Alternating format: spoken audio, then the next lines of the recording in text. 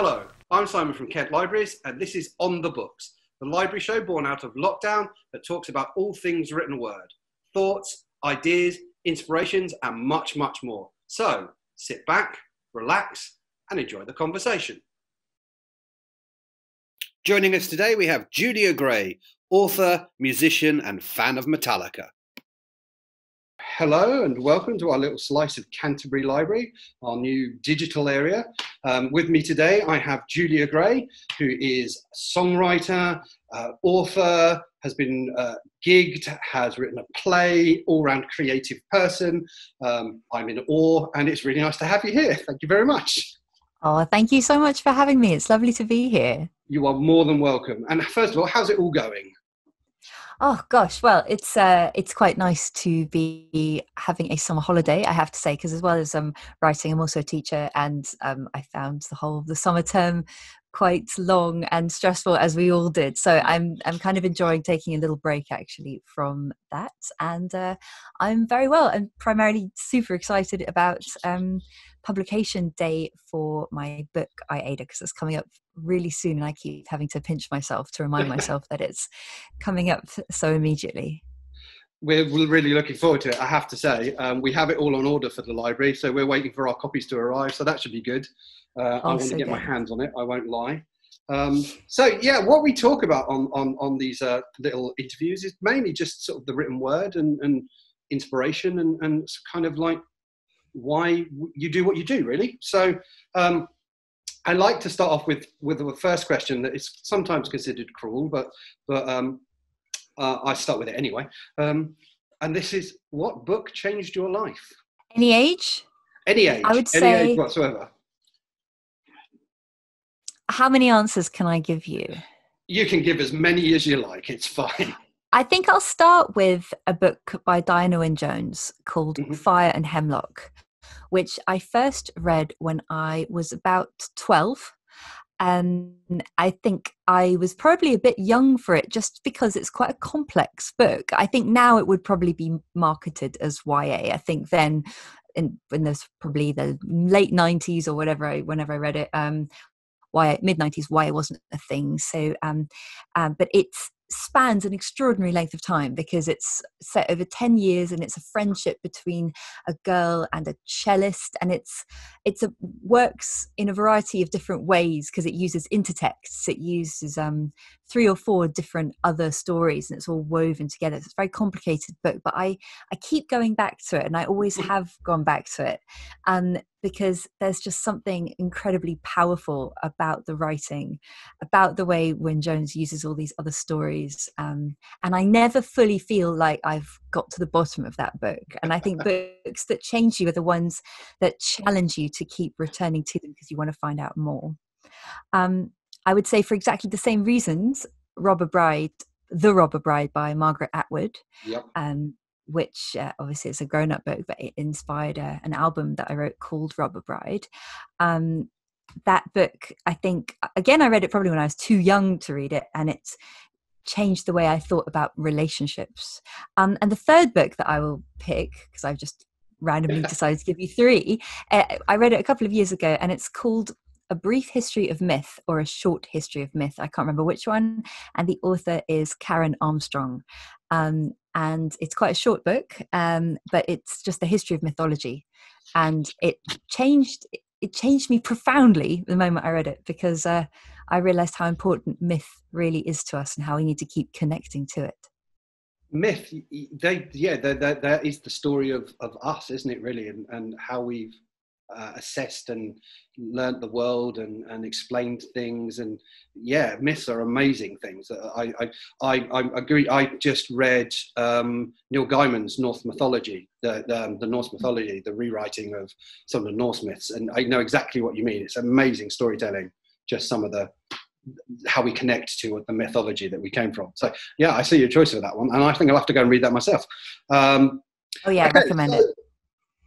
Because I'm in a library, and I have to promote libraries, of course. So I always ask, what are your memories of public libraries and what they mean to you?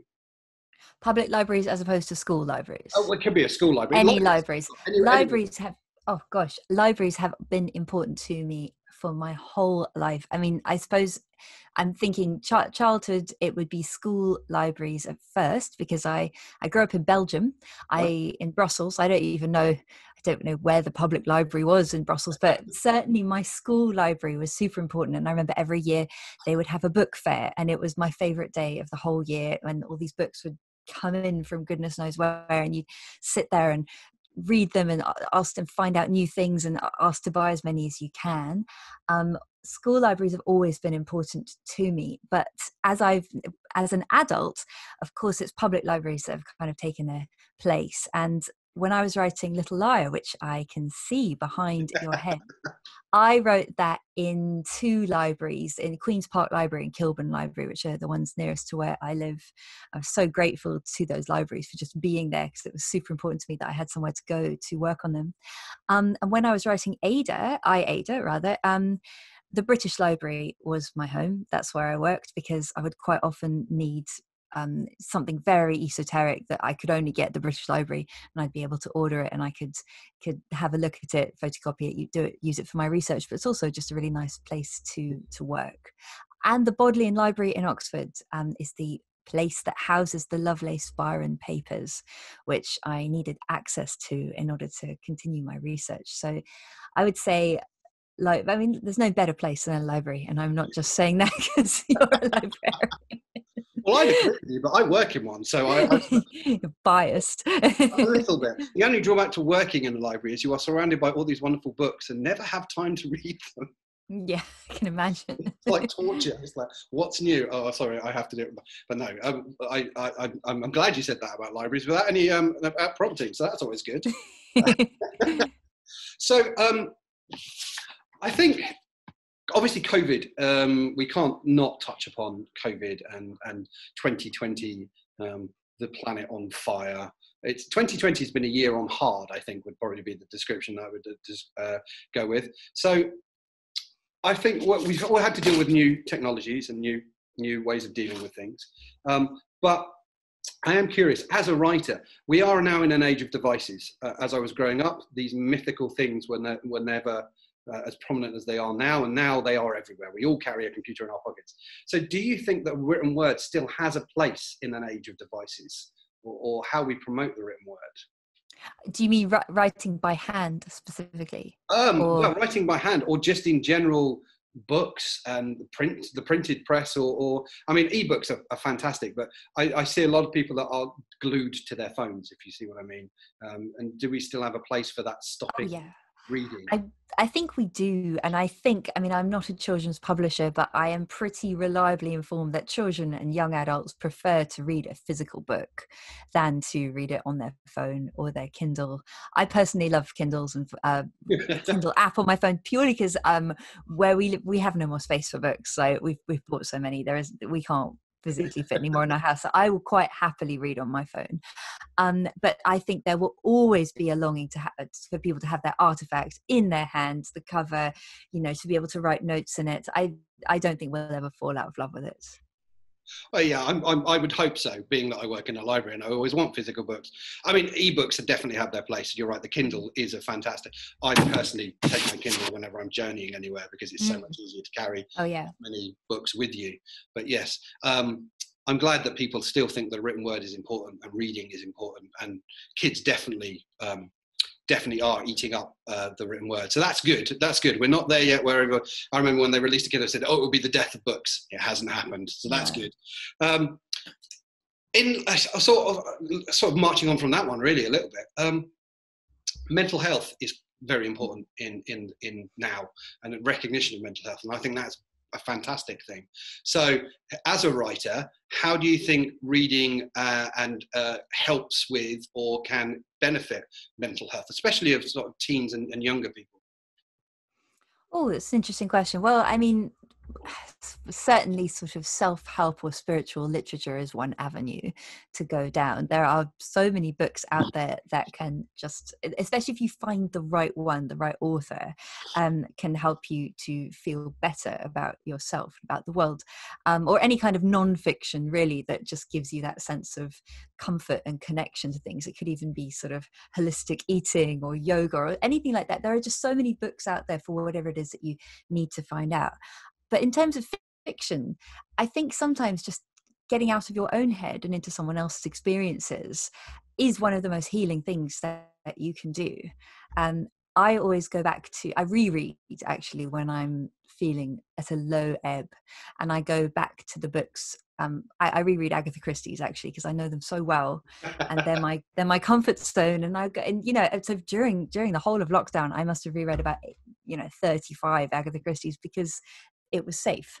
And so I think there's manifold ways that books and reading can help with mental health, and also I think avoiding the things that you don't want to read about and don't want to engage with, knowing what things will and won't work for you, I think. Yeah, I completely agree. I think, it's a bit of knowing yourself, but also books give you that opportunity just to discover things that you wouldn't necessarily think about, or it invites you to think about things and escape. So yeah, I very much agree with what you've just said. So you're very creative. You've written albums, you've been in bands, you've written a play, which always amazes me, anyone who writes a play, especially about Trotsky. So there we go. Wow. That's some good research you've managed to do there. I was very young at the time. I was about 17. I haven't written one since. I wish I had. We tried to do our research. I do have a library to hand. It does help. Of course you do. So I suppose my question is, when did you know you wanted to be a writer? I mean, I know you've been writing music for a very long time. So, but even songwriting or the author, when did you know you wanted to be a writer? I was I think very young, and this is certainly what I think is the case, is that my dad is a writer, and I lived in this house in Belgium, and on the stairs, the big wide staircase, and on it were all of his framed book jackets. Now, he basically wrote a mixture of fiction and non-fiction, so he wrote some thrillers and some sort of texts about like the environment mostly and world population, things like that. But I remember just thinking it was the most glamorous thing, the most amazing thing I'd ever seen, all these framed book jackets as I went, aged about 3 or 4, up and down the stairs. And I'm sure that, and also I would see him writing, I would see him at work on his really old Amstrad. Well, I mean, it was new at the time, but now very old. With the black screen and the green cursor. Yeah, had one of those. And I thought it was amazing. I was just totally bowled over by how wonderful it looked. And that was what I wanted to do. So is that where your love for the written word came from your dad? Oh, yeah. Yeah. That makes sense. For sure. Yeah, I suppose you saw the process of writing, which fascinates me, the process of writing. Which kind of does lead me on to so I don't do very much writing in the sense that you do. I do a little bit, but nothing. But I've always been told by people who do write, my writer friends. So I'm going to ask you this question: the dreaded white blank page or screen. How do you overcome the fear or that first initial blank page? Okay, so there is one thing that helps me, and I started doing this when I was writing Little Liar, and I started Little Liar up in a beautiful interdisciplinary artists and writers retreat in Scotland called Cove Park, and I was very lucky that I was invited to go there, and I was quite pregnant, and I was quite worried about being there because it's literally just a bed and a desk and a little fridge, and you're just in a kind of little white box for 3 weeks with basically like no phone and no internet, and I was very anxious about whether or not I could actually do anything when I got there.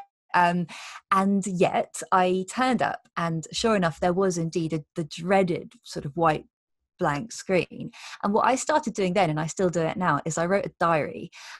So I just had an open document in my Scrivener binder, and I would as I was writing or thinking about, I would record how I was feeling, and often I do that first thing in the morning, and I'd sometimes just say, I'm in a terrible fugue state and I just can't do this. And the moment that I'd managed to say that, I could kind of park it and dive into what I really needed to do. And now I do the same thing. I just keep a diary. I mean, it's not fancy, and it's mostly just a record of misery, woe, and occasional flashes of hope, but it's very useful for me to do that. So the diaries is a really good segue into what I want to ask you next, actually. So people who want to start writing, because obviously at some point someone's going to take the plunge and they go, actually, I do want to do this. What advice can you give them for actually starting the process of becoming a writer? What was your experience, and what advice can you give? Okay, so for everyone's experience is different, everyone's needs are different, but for me, I didn't write very much at all between the ages of 16 and 29. I was completely devoted to music. I wrote lyrics. I didn't write anything longer than a whatever essay I might have had to do for school, but I didn't try and write fiction. I was totally absorbed in music. And then it kind of hit me that, no, I really do want to write books. I have no idea how. So something that I did, which you do not have to do, but I did it and it was very useful, was I took myself back to university and I went to Birkbeck and I studied creative writing. So I did a diploma in children's literature, and then I did a master's in creative writing. For me, it was very useful to study it, to do it in a slightly academic way, to have a tutor, to have colleagues, to be kind of supervised, to have schedules. I had to write because I had to hand in my homework. But if you weren't to go down that route, and you don't have to at all by any means, I would definitely recommend reading some memoirs, some writers on writing. So Margaret Atwood writes about writing very compellingly. Stephen King obviously has written one of the Bibles, part memoir, part writer's toolkit. There's George Orwell. I mean, you can make a big collection of writers on writing, and just to see these little insights into how they work, it can, I think, probably be enough to trigger your own ability to get started. I once got given some advice by Neil Gaiman. I had the joy of meeting him at a book signing, and I was saying, how do you? And he just said, write. Just keep writing. Just keep writing. It doesn't matter if it never sees the light of day. Just keep writing. And then he went, keep reading. So that's kind of interesting. Yes. What you were saying about in a nutshell, definitely. Just read everything. Yeah, I see what you're saying about the memoirs. That's a really good piece of advice. So I'm actually, that leads me on to want to ask you, so where do you get inspired? What's your, well, obviously you write music as well. Where do you get your inspiration from? Now that is not an easy question, but what inspires you to write? Okay, very good question. So my first book, The Other Life, was a kind of cocktail of things that interested me deeply. Norse mythology, Metallica, and I suppose education, which by that point in my life I'd seen a lot of one way or the other. And those three things came together, and I enjoy, and it's the same process actually that I sometimes use when I'm writing an album, as I start thinking about 3 albums that I might think, okay, so there's Joni Mitchell's Blue, there's Tom Waits, and I kind of want to do something that does a little bit of this and a little bit of that, and I'm going to kind of make a cocktail of them. And that's how The Other Life came about, was me kind of mixing things together that I loved. Little Liar, that was the book I wrote in Scotland, came out of more or less nowhere. I started with a 1-line what if, which was, what if you were a terrible liar and all the lies you told had triggered something terrible. I started there and the book came from there. And so in that sense, it was inspired by panic and just having 3 weeks to try and produce lots of words. Now, Ada was rather lovely because I didn't have to try and be inspired.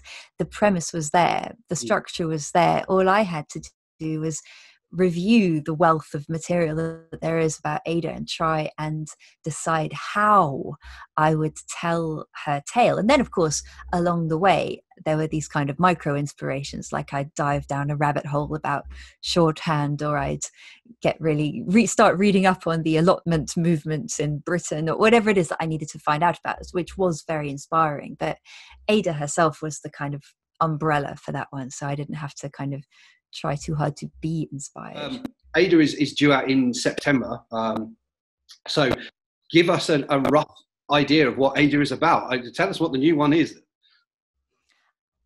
So it's an exploration of the teenage years of Ada Lovelace. Now, we know that Ada's incredible achievement, the thing that she is now known for, that didn't actually happen until she was sort of 26, 27, but this is a young adult book, so I had to sort of, I wasn't going to go that far.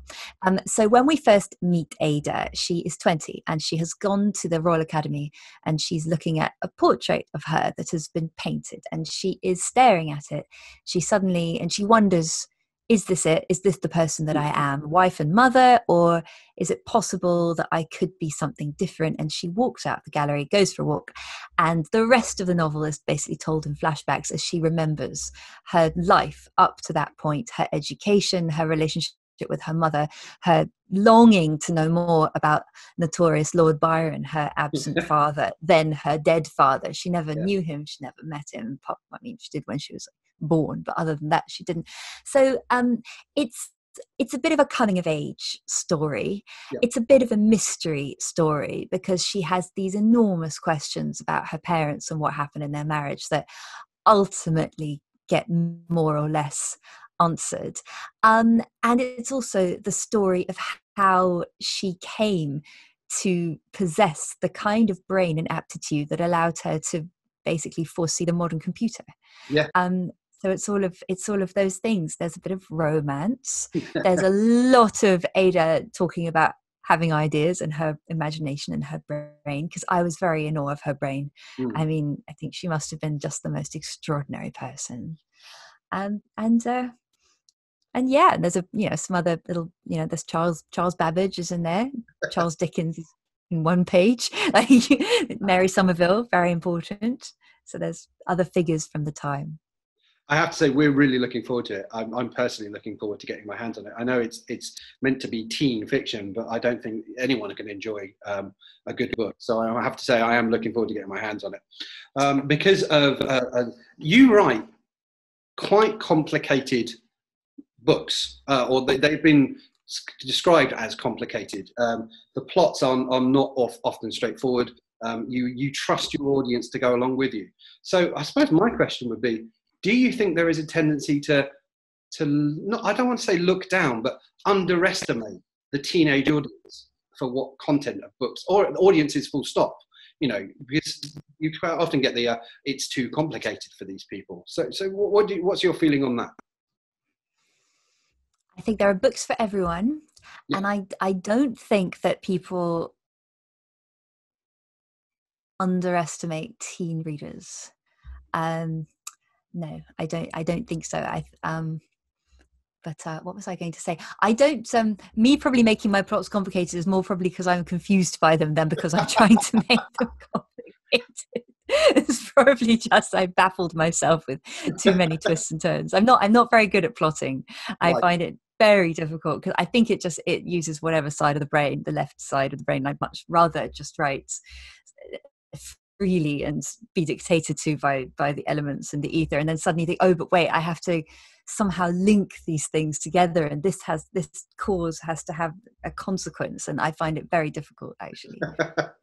Okay, so I wanted to ask you about Little Liar, actually, because Nora, a character that up front tells you she is a liar from the beginning, awesome idea, because she's not likable in the traditional sense, but you do root for her, even though she is she lies about the little things, the big things, everything. So I have to ask, how did you make an unlikable character in quotation marks work? Because you do root for her, but even though she is quite horrible in many ways. I'm really glad you root for her. And I think I can answer a slightly different question, which is just that whenever I try to write a likable main character, it just doesn't work. Right. It just falls completely flat. And for some reason, I find it much easier to give a voice to, you know, characters who are a little bit immoral, or they do see the worst in other people, or they do think terribly negative thoughts. I just find it much easier. I don't know why. And I wish I wish that I could actually write nicer main characters. I'm hoping that Ada will come across quite nice.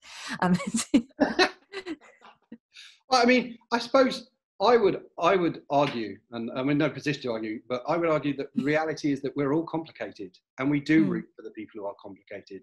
Overly simplified good guys are just that. They're caricatures. They don't engage quite the same way.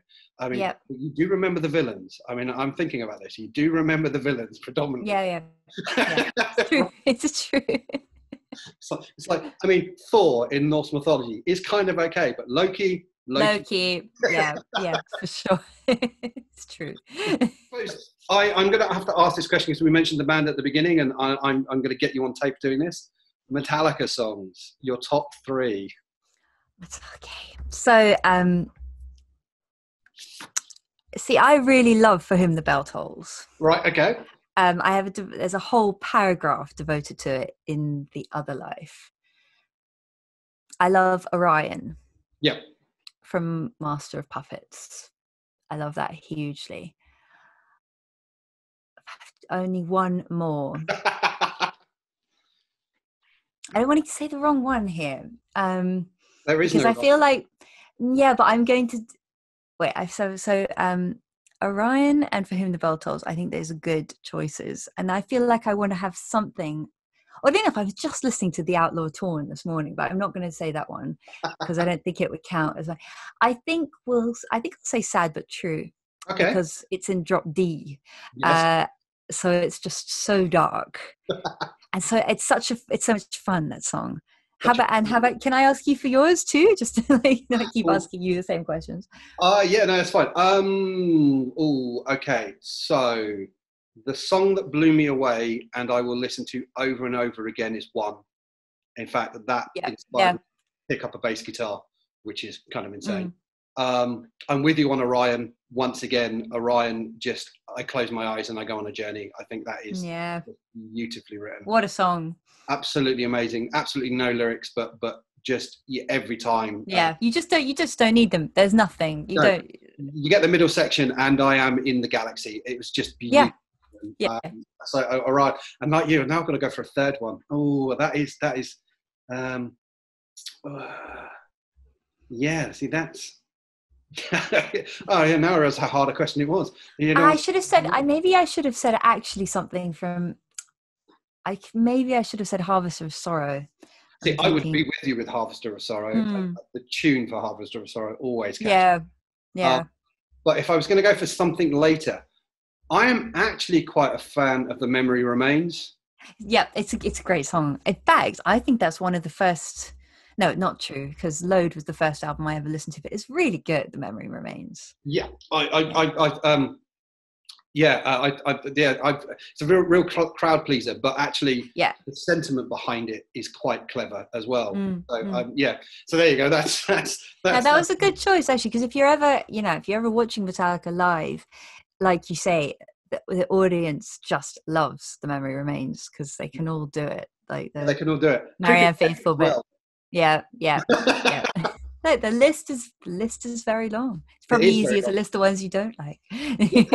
Probably. Actually, it's like which all of them except for a couple. And then when you added the orchestra behind them, I ended up liking them too, like The Thing That Should Not Be. The album, but the Symphony Orchestra, the S&M version. Yes, the S&M version. Yes. Just unbelievable. Yeah, we probably shouldn't talk about music anymore. It should be more about books. But there we go. Or not less about Metallica.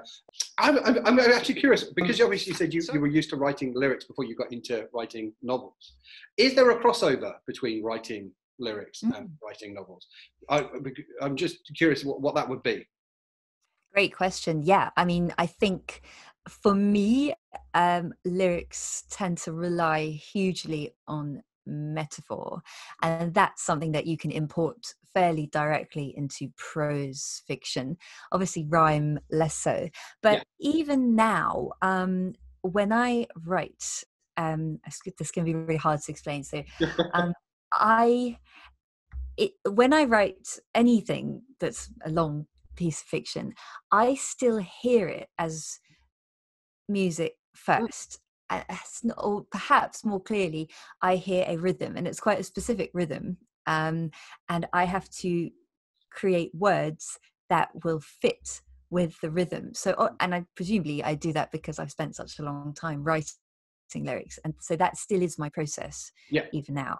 I think the hardest transition issues is to do with form, because you can write a set of lyrics in an hour, you can write a set of lyrics in half an hour, you can have a finished album of, certainly in terms of concept, in a week. You might spend 2 or 3 years working on a book.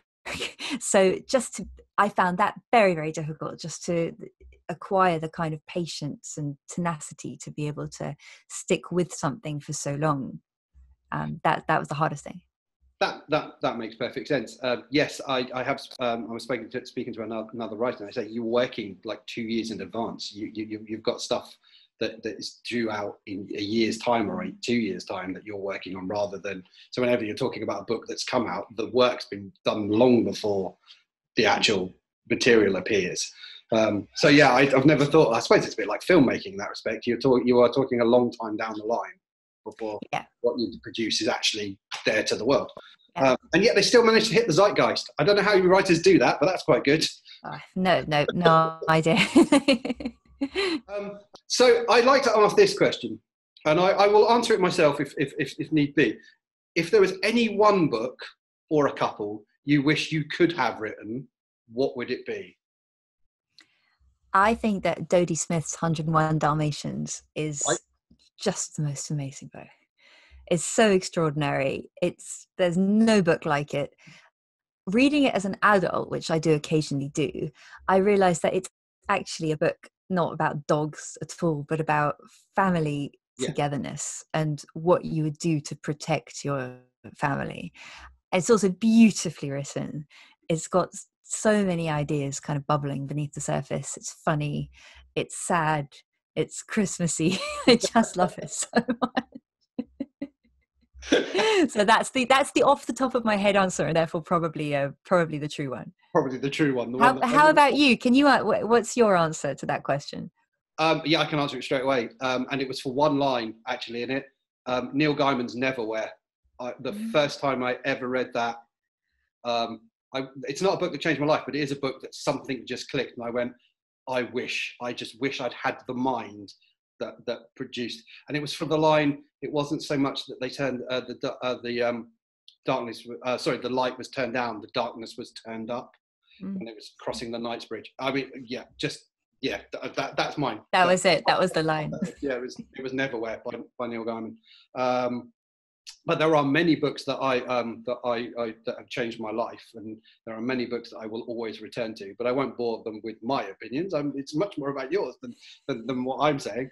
Although I will say that I read Lord of the Rings once a year every year. Oh wow, of course. I also watch all the films. The really long, what's the very long versions, because it's just so long. Are they director's cut, or are they the? They extend, the extended cut, yeah. Yeah, when you put them all together, you're talking about 11 and a half hours. Yeah. And then you watch them in 2 days. That's a watch in a day. So I'm going off the topic of my own questions here. I'm just going on to a general conversation about everything. I do like to ask this one because I just find the answer interesting. How do you organise, or do you organise your bookshelves? Gosh, I sort of do. So they are supposed to be done fairly kind of, like fiction is in one place, non-fiction is another place, a foreign language, it's supposed to be like that. In general, though, it all becomes a bit chaotic and muddled. But I mean, I do try. I did go through the phase that everyone went through of having it all done by color, and then I decided that wasn't very useful. Really, nothing is alphabetized. I hasten to say, which is very sad. I know. But I do try and keep like books together. No, that makes sense. We all have a process. My process is they're there. They're on my shelves. My shelves are a disaster, so I can't ever criticize anyone for being chaotic. Although the library obviously is well organized. I think it's a reaction to the library. Yeah, probably. Well, it has to all be organized. But yeah, at home, I think I've got my go-to books in one shelf and then the other stuff sort of dotted all over. Yeah, that's the thing, isn't it? I think the fact is, if they're your books, it's your home, you know where they are. Yeah. It doesn't really matter if, and sometimes the crazy juxtapositions can be quite amusing in themselves. That's true. That's very true. It's like, why is Dickens next to self-help? That makes no sense whatsoever. Exactly.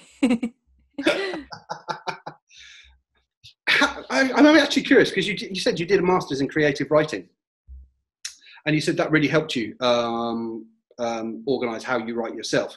So was it the process of being taught it specifically you mentioned? Because I've never gone through it, being taught how to write. So I've never done any masters on creative writing or anything like that. So I'm just curious, what about it was helpful, I suppose, is I think in a nutshell, yes, it was being taught how to. And because I've actually managed to be there for 3 years altogether, doing sort of 2 different degrees. I'm talking about Birkbeck College, which I think is the most incredible institution. So you're going to do all these different modules like screenwriting or writing for young adults, or you could do poetry, you could do short stories. So, I had various different tutors, and from each of these tutors, you'd learn something different about how to write, something you hadn't thought about before. Then there's the element of homework. So you have to write something yourself. You've got to produce it, send it to everyone. Then it will be critiqued by the room, which is very strange sensation, but then you become quite addicted to it. So it's very collaborative, actually. And you've got sort of 18 people all talking about whether they think it worked that you used this line in a particular place, and it's quite forensic, and you can feel very sort of on the spot, but actually it's quite alchemical and quite interesting, and you come away wanting to improve. It fills you with desire, I think, to work at it and to get better and to keep reading and to keep writing more. So it's really those elements, I think, being in a group of people who all have the same dream, which is to be a published author, having these tutors who are able to help you along the way, and probably having a structure around it as well. So, for example, you've got a short story to write for Monday or a dissertation to complete by the end of the year, and to have those goals and that structure was something that really helped me. Am I right in thinking that you studied the classics, first of all? Is that correct? That's right. So my undergraduate degree is in Latin and Greek. Latin and Greek. Okay, so I have to ask this one then. Favourite Greek god? Well, I think I've always loved Athena myself. If I was going to choose someone else, I think it's just got to be her. Really, it's the war and the wisdom. Yeah. It's her sparkling eyes. She's so strong. That's what I love about her. How about you? What's your favorite Greek god? Oh, you need to turn it on me.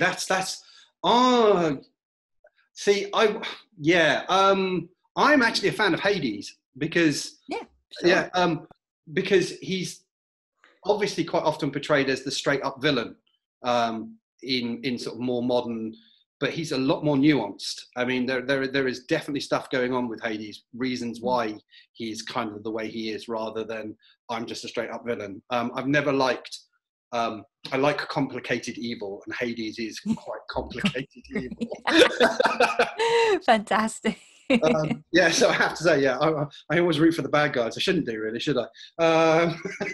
No, I think that's a great choice. I mean, I think the Greeks are just amazing storytellers. And Stephen Fry, when he did Mythos, and that was just an awesome access into Greek mythology.